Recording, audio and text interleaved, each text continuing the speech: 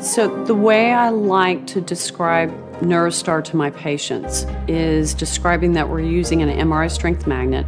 That magnet is placed on the left front portion of the head. We're there to target an area of the brain that we know that's involved with mood regulation. It's called the dorsolateral prefrontal cortex.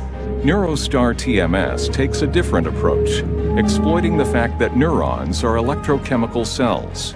It uses a targeted electromagnet to produce a pattern of pulsed magnetic fields. This electric current is powerful enough to elicit an action potential in neurons, causing the release of more neurotransmitters at the synapse.